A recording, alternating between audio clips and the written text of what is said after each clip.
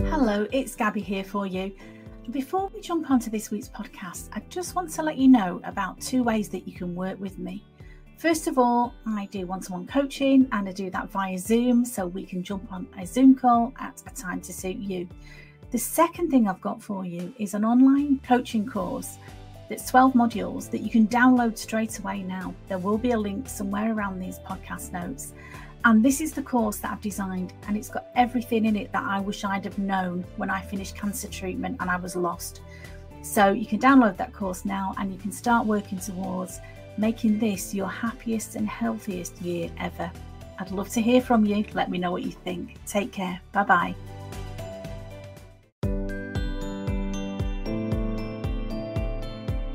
Hello there, it's Gabby here for you from Confidence After Cancer, and I hope this finds you well.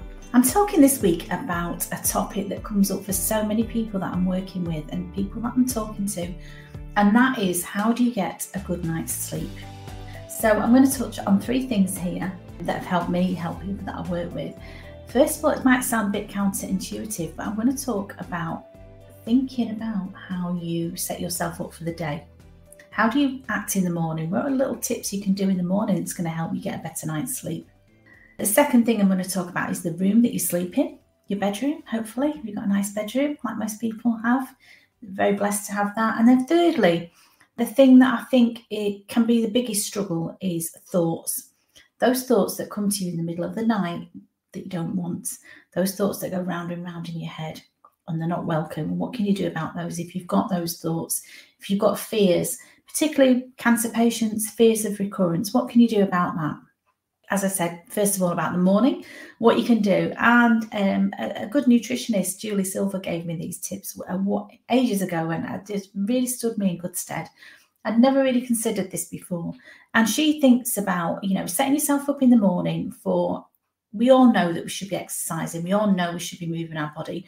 And quite a lot of the time I spend at a laptop or at a computer or on my phone or at a desk writing.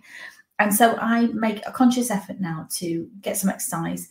It can be 5 minutes doing something else, or hopefully on a lovely sunny day like today, I've been out and I've been to our local park, just got myself moving. And so I do that first thing in the morning, sets me up for the day. Okay. And the other thing that I've picked up on is from a lady called Susan Stewart. I've mentioned before, she writes about intermittent fasting, and she's got loads of wellbeing tips as well. But one of hers was, when in the shower or first thing in the morning, think about your day and think about it, visualize it going in the best possible way that it could. We all worry about things that don't happen.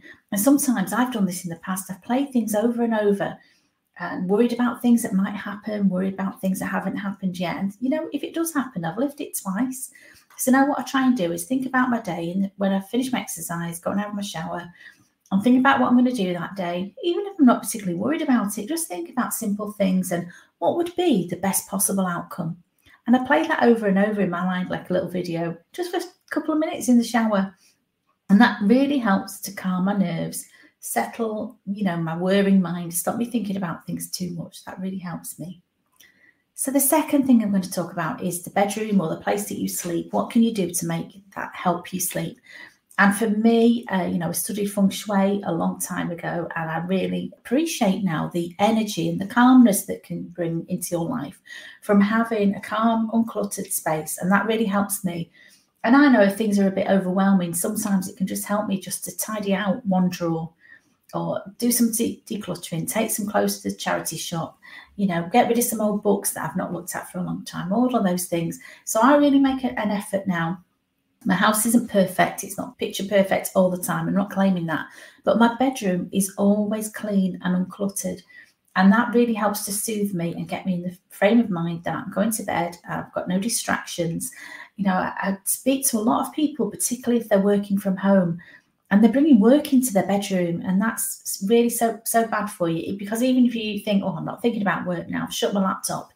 If your laptop's still there and your work papers are still there, subconsciously, your mind knows that there's unfinished business around. Okay, and what you want is good, complete rest when you're in your bedroom. The other thing that's really a good feng shui tip is to think about, things under your bed. Have you got, a lot of people just have a lot of clutter under their bed? Is it dusty? Is it dirty? And if it is, maybe spend a couple of hours just sorting that out, but just putting things in order. Some people keep bedding or towels, whatever, under the bed.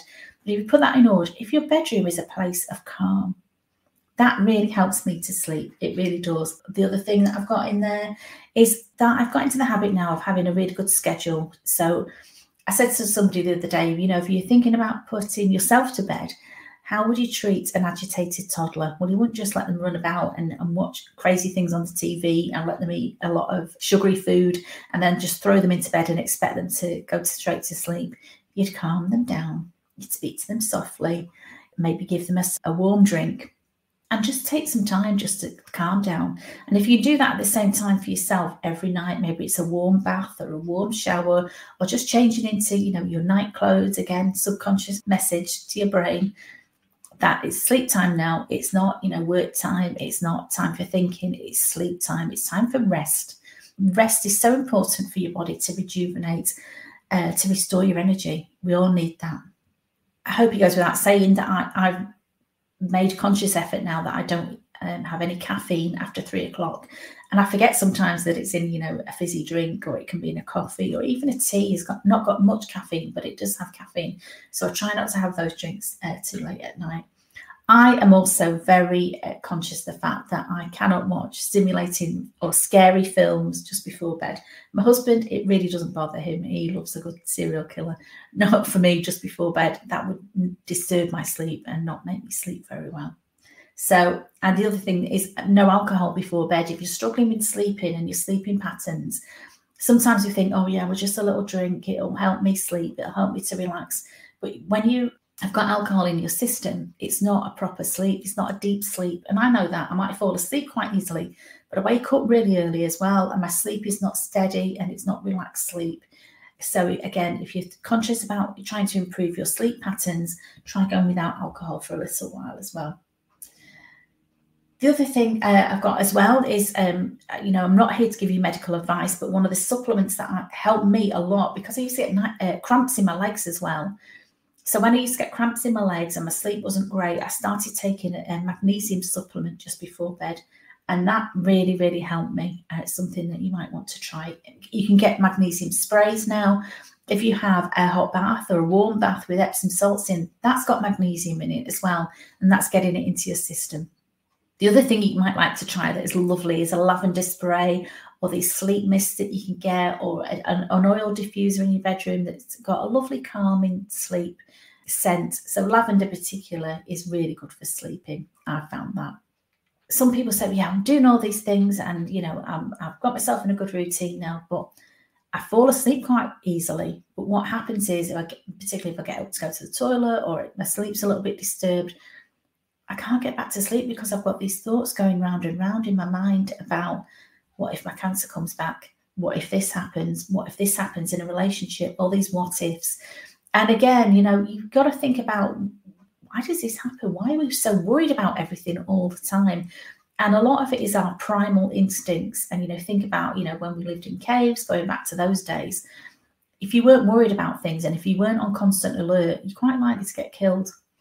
And so your body's natural tendency, if there's something that's a danger, even if it's a perceived danger or something that you've worried about, is to keep you on high alert. And that's exhausting. And you cannot function like that for any period of time. You know that, you know it's going to wear you down. So you must make a conscious effort.